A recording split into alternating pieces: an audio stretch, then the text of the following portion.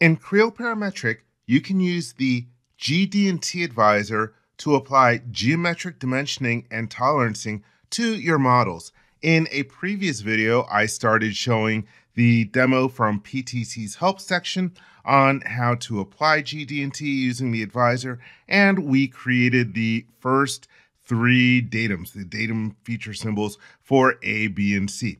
In this video, I'm going to continue on with applying the GD&T to this part.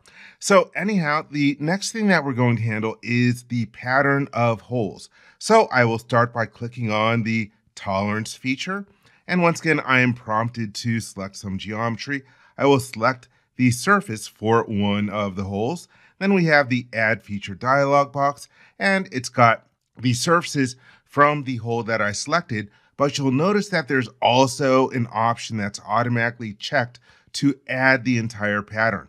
I will click on the OK button, and now we get the dashboard, and the first thing that I will do is change the name of the feature, and the demo recommends that we call it fastener hole, so I will type in that as the name.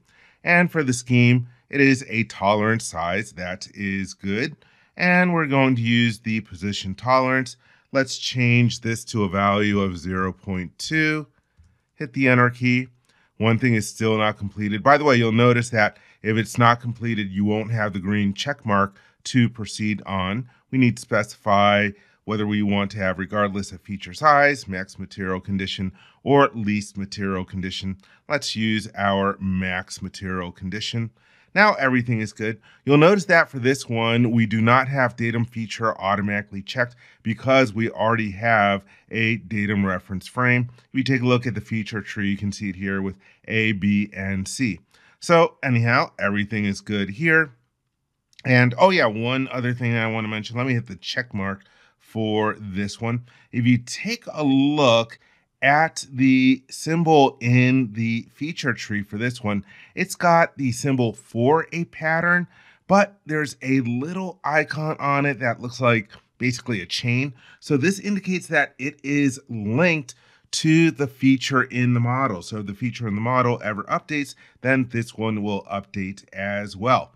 And speaking of which, let me locate this in the model. You can see that it is located down there. The annotation is located underneath where I'm currently looking. So let me grab this and then just drag it. I'm going to drag it up so you can see it away from some of the other different dimensions and geometric tolerances and datum feature symbols. Okay, so anyhow, that is good for that one.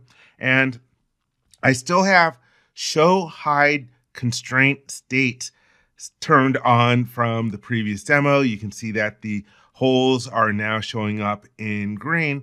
To take care of everything, we can do that by applying a default tolerance. And the way that you do that is by clicking on the Edit Properties icon. And this opens up the Edit Model Properties dialog box. And there are two different tabs in here. We have dimensions and tolerances. So you can see that we have our tolerancing standard selected here.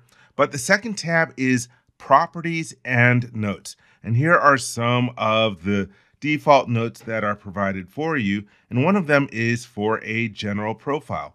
I will select it from the Not Displayed column. Then we have a button to add it to the displayed column. And we can see that the text of the notes is, unless otherwise specified, a general profile tolerance applies to all surfaces. Let me select the name of the note from the displayed list. You'll see that now we have a field where we can enter in the general profile tolerance. And so we will use a value of 0.3, hit the Enter key, and now I will click the OK button. Actually, before I click the OK button, notice that there is a note that some of the surfaces of the design model are not constrained. Well, as soon as we click the OK button, that note goes away. And because of the show hide constraint state, all the surfaces that have that constraint applied to them are colored in sort of like this darkish blue color. But anyhow, let me turn that off just so that everything goes back to the gray color. Again, we have no notes in the advisor tree, but you can still proceed on adding additional geometric tolerances for anything that the general tolerance doesn't apply to. And of course, you can see that we have a note automatically created as a flat to state annotation in the graphics area. So let's add in a couple of other geometric tolerances, and we'll do one for this surface in the model. I will click on Tolerance Feature, and then we'll pick this surface, and it's got the surface highlighted in the list, and it's using it as a planar surface, which is the only choice. So now I will click on the OK button. And so for this one, we are going to call it the top plane. And for the scheme, instead of a geometric tolerance, you have two other choices, an offset dimension or a size dimension. For this one, we will use a size dimension. You'll notice that the interface for the dashboard changes. If we go to the Dimension tab, we can see that it is using a width dimension. Here is the ID of the dimension, and there is the value of the dimension. If I click on this, this is actually a button. It will open up the Edit Dimension dialog box. And right now it has a nominal value for the tolerance mode. You can go to the drop-down list and change it to limits, plus minus, or plus minus symmetric. And it's got a default value of 0.01. There are also some boxes that we can check for independency or statistical tolerance, but we'll just use plus minus symmetric and click on the OK button.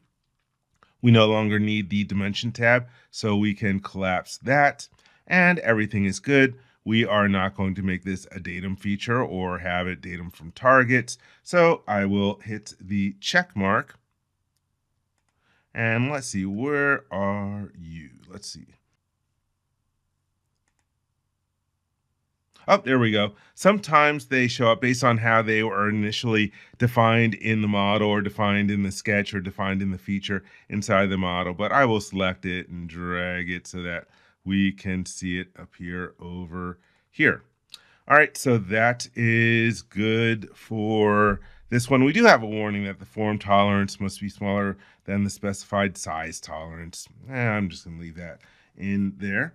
Let's now go and apply another tolerance to another surface. And so for the next one, let's go to Tolerance Feature. We're going to use this particular surface, the end of the shaft. And for this one, we're going to use again, planar surface as well. Click the OK button.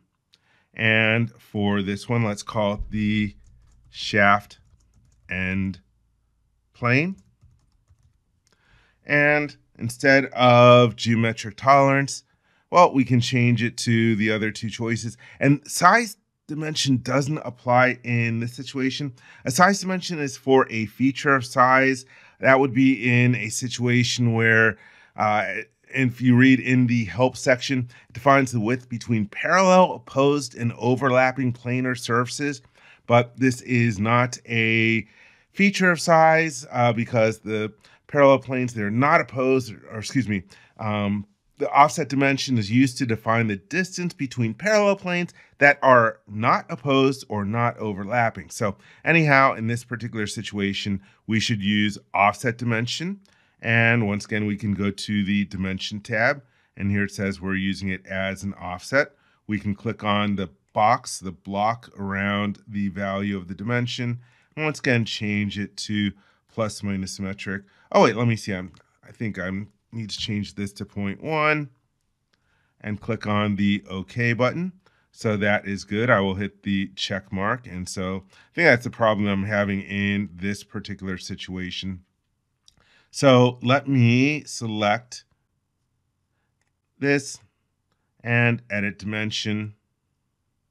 And let's change this. That was the warning I was getting. And click on the OK button. And so now that warning goes away. But we do get a warning that the dimension is ambiguous for this 8 dimension. So in this situation, let me select the annotation. And this opens up the dashboard for the dimension tab, and we have references over here, and that's where you can define the different semantic references. And we have our first dimension reference, and we can specify that this is going to be the origin of the dimension, and then click on the OK button. And now we still have the warning, so we have to go to the update button, and the warning goes away.